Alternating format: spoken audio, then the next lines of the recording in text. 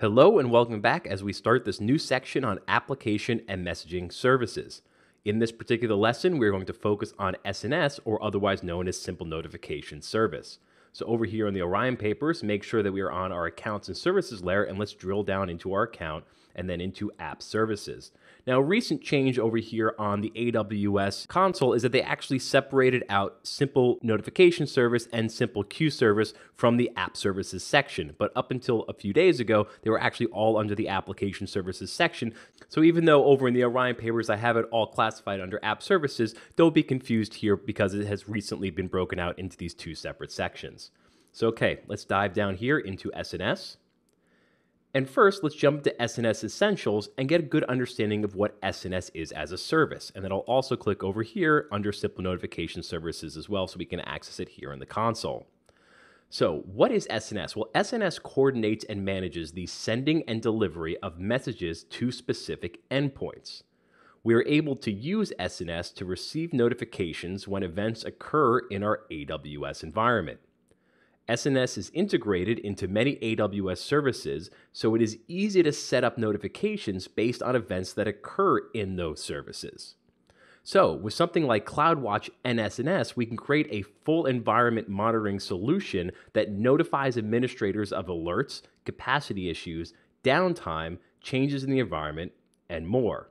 This service can also be used for publishing iOS and Android app notifications and creating automation based off of those notifications.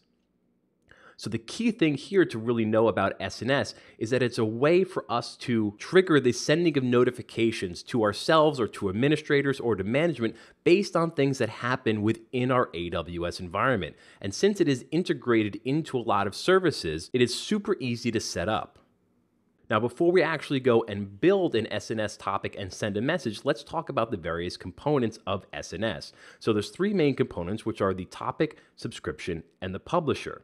So the topic is the group of subscriptions that you send a message to. This is basically just the container and how we organize the people and endpoints that we want to send messages to. Then there's the subscription, and this is an endpoint that a message is sent to. So available endpoints include HTTP or HTTPS, you can send it to a website, email in either regular format or JSON format, SQS or Simple Queue Service, which we're going to talk about in the next lesson, application or mobile app notifications. This is the iOS, Android, Amazon, or Microsoft notification side. Also, you can send messages directly to a Lambda function. And also, we can send messages to SMS or cellular text messages. Then we have the publisher, and this is the entity that triggers the sending of a message. And this can include a human, meaning I can manually publish to a topic and send messages to an endpoint.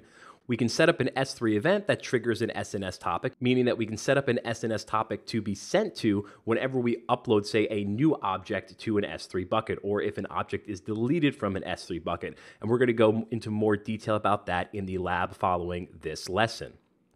Also, CloudWatch alarms are set up and easily integratable with SNS. So we can have a CloudWatch alarm set up to notify us when, say, your EC2 instance's CPU utilization hits a certain threshold. It can send us a message letting us know that we may want to provision a new EC2 instance or increase the size of our EC2 instance. So over here, let's take a quick look at actually using SNS in the AWS console.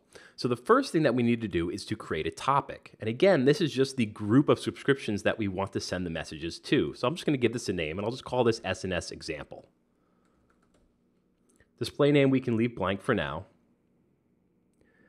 Then within our topic, what I need to do is I need to create a subscription. So this is going to be who or what I'm going to want the message to be sent to. So in this case, I'm going to have it sent to an email address, which I've already set up over here, a Gmail account just called lasnsexample@gmail.com.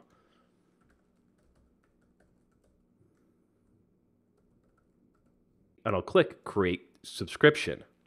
Now over here in my email address, if I wait a second and hit refresh, I will see here that I have an AWS notification, and this is asking me to confirm my subscription. So your subscribers will have to confirm the subscription in order to receive notifications from SNS. So I'll click Confirm Subscription here. And I also have the option to unsubscribe if I so choose, but I'll close this out for now. Move back, and I will see this goes from pending confirmation, I'll just refresh, to confirm. So now I can send messages to this endpoint, which is my email address, lasnsexample@gmail.com. So now, me being the publisher in this particular example, I will click here, Publish to Topic, but this can just as easily be a CloudWatch alarm or an S3 event. So it states here the topic ARN, and I'll put in a subject. Let's call this test message, and I'll write, hi, I am sending an SNS message. Then all I need to do is click Publish Message, and then click back over here to my email. And I do see right here, I've received that notification. Test message is the subject. And here I see the message, which is, hi, I'm sending an SNS message. So that is at its base what SNS is. It is a simple notification service. So out here, I also have just the generic workflow, which is, again, a publisher will choose to send a message and will initiate the topic to send the message to the subscriber. And if you just, again, want a reminder of what any of these things are, you can click on any one of these again just to see a detail of what specifically a publish, a topic, or a subscriber are. Now, in the lab following this lesson, we're actually going to go in and build an S3 event to trigger an SNS topic, and we'll walk through the process of how to do that. But for now, we will conclude this lesson. Thank you for watching. You may now move on.